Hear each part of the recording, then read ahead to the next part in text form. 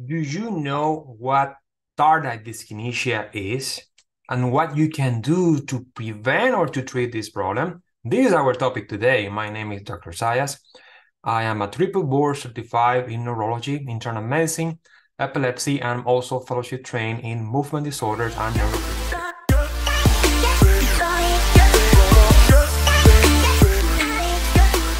Let me start defining what is tardive dyskinesia. The word tardive means coming late or tarde in Spanish. And dyskinesia means abnormal movement. It's a not a specific term. And I prefer to use the term tardive syndrome because many times the symptoms are not just abnormal movements. You might have also vocalization, noises such as humming, moaning. Even the way that you breathe might change, might be affected. And also you might have a sensation of restlessness, not being able to stay still, to sit down. We call that akathisia.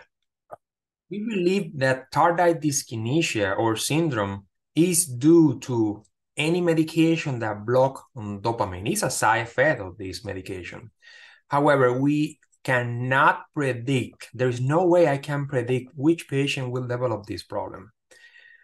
We know that older females are more predisposed to have this problem. And also there is possibly a genetic predisposition to have this problem as well. But again, we don't know why this is happening. We have some ideas regarding the pathophysiology behind this problem, but we are not sure. The next question is, how common is this? Well, approximately 25% of the patient taking dopamine blocker agents might develop tardive dyskinesia. Everything depends on the study and how the study was performed. This is the list of medication that block dopamine and could cause tardive dyskinesia. This list here that you see in this corner are first generation of neuroleptic or antidopaminergic agents. This one that you see here are the second generation they are less likely to cause this problem, but still they can cause this problem. All these medication that you see here are medication that providers use to treat the following conditions: schizophrenia, bipolar disorder, depression, severe agitation, and there are other mental health conditions that people use these medications. This is another list of 4 medications that might cause tardive dyskinesia as well. These 4 medications that you see here in this corner are used to treat nausea or vomiting. To make things more complex, other medications apparently not related to dopamine blocking agent might unmask this problem, or something similar to tardive dyskinesia in patients who were taking dopamine receptor blockers agents in the past. These other medications include SSRIs, such as Fluoxetine, that you see here.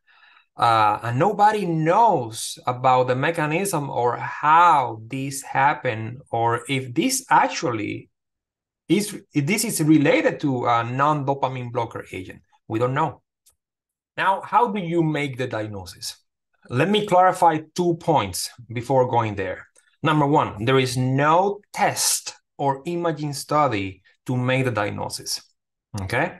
Number 2, there is no consensus criteria for how long a patient might be off of this type of medication, dopamine receptor blocker agent, and develop the movement disorder that might be related with the medication.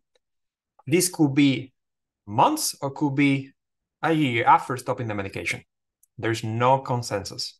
After clarifying these 2 points, let's make the diagnosis based on the DSM-5 American Psychiatric Association published in 2013.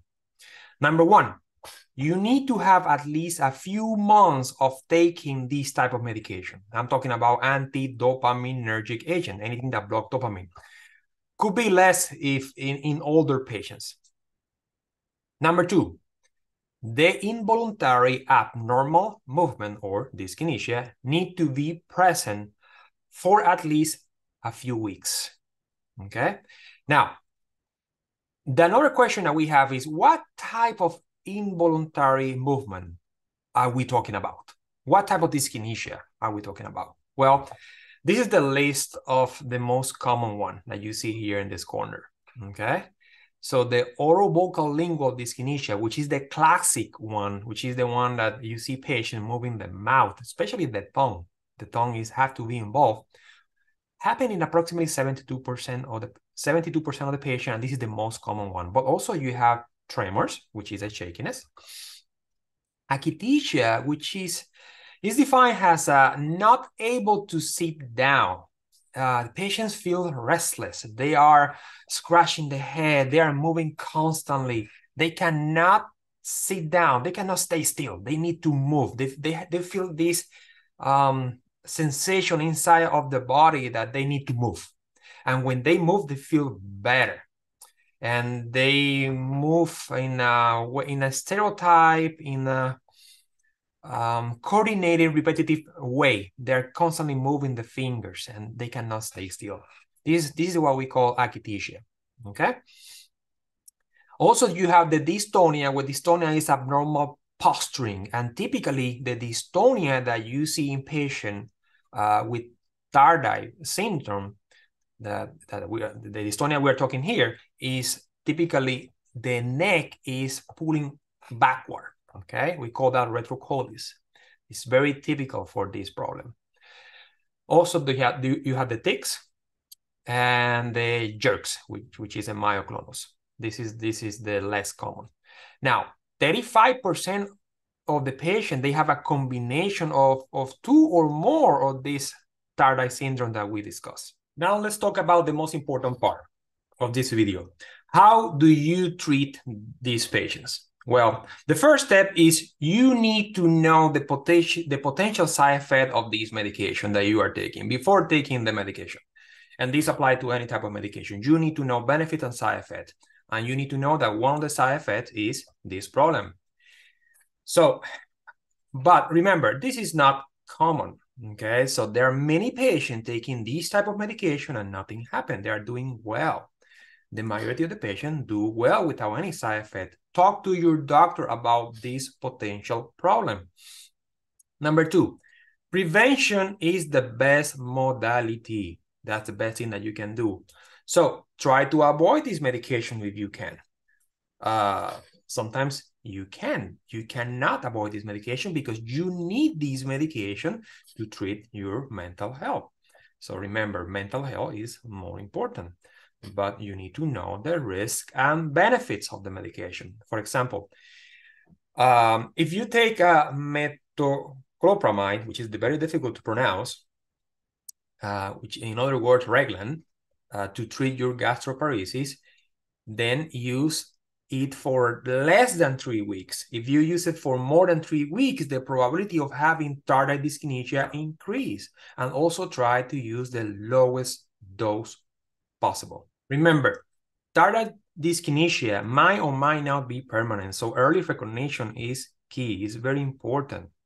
If you are able to switch medication or to taper down this medication, then early recognition is important because the probability of recovering from this problem increase significantly if you recognize this problem early. So very important to talk to your doctor to see if there is any possibility of tapering down or maybe switching to another medication like a second generation neuroleptic, which are less likely to cause this problem if you can. Sometimes you can't. Now, when you cannot stop these medications, the antidopaminergic agent, or the symptoms are moderate to severe, then you need to take this medication that we see here, okay? So the first choice are these two, number 1 and number 2. This is the first choice. These two expensive medication, the first one is valbenazine or Ingrezza. They are pretty safe. The most common side effect of both of them is feeling sleepy, somnolence. The doses that you should start with Ingrezza is 40 milligrams daily, and I typically go up to 60 per day, and then after a week I go to 80 if needed. Some patients respond even to 40, and some of them require the full dose of 80. Austedo is the other one, and then recently they approved the long-acting formulation, which is a once daily. Before Austedo, you had to take it twice or 3 times a day, typically twice. But now with the long-acting, it's a once a day. And I start almost always with 6 milligrams daily, and I increase every week by 6. And this is the typical dose, 12 to 48 milligrams per day. Also be aware that these two medications might interact with other medication. For example, if you are taking paroxetine or fluoxetine or bupropion, these 3 medications that you see here, you might need to decrease the doses or not taking more than 40 milligrams daily, okay? Now, the other medication that we have, very old medication, but years ago, this is the only thing that we had beside these ones, is tetrabenazine. So tetrabenazine had the same mechanism of action that these two, but this is the oldest one. And this is not as clear like these two. So you have more side effects. Again, you have somnolence, but in this one, the probability of having Parkinsonism increase significantly with this one. Depression is a big deal as well, and many of our patients are already depressed. So technically, you can cause depression in any of these 3 medications, but more common, significantly more common with tetrabenazine. Anxiety, the same thing with anxiety, dizziness, and hypotension with tetrabenazine. Other medication that we use with level B of evidence, B means so-so, is clonazepam. This is the doses, typically the very low dose that we start, 0.25 milligrams daily, and increase progressively. And sometimes you need to divide the doses in 3 to 4 times per day. The most common side effect is sedation, confusion, falling down, incoordination, and dizziness. So amantadine is another one that sometimes we use. You start with 100 milligrams in the morning, because if you take it too late, it might cause insomnia in some patients. This is the most common side effect I see in the clinic. The other one is almost always, I would say, I don't want to say always, but very frequently when I go over 300 milligrams daily, even in a patient with normal renal function, patients end up having this net-like skin discoloration. That it's not a big deal, but it just doesn't look good. It's just a cosmetic issue. So typically, if the patient is not, if there's no ulceration in the skin caused by this, and the patient is not being bothered by the skin discoloration, so I keep it like that and just monitor that, and that's it. The other side effect is leg swelling with amantadine, especially at the level of the ankles. Now, the other one, based on a Chinese study many years ago, is ginkgo biloba. Ginkgo biloba. I don't know if I'm pronouncing this correctly, but ginkgo biloba.